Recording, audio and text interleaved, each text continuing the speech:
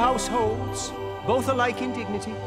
In fair Verona, where we lay our scene, from ancient grudge break to new mutiny, where civil blood makes civil hands unclean. From forth the fatal loins of these two foes, a pair of star-crossed lovers take their life, whose misadventures, piteous overthrows, do with their death bury their parents' strife.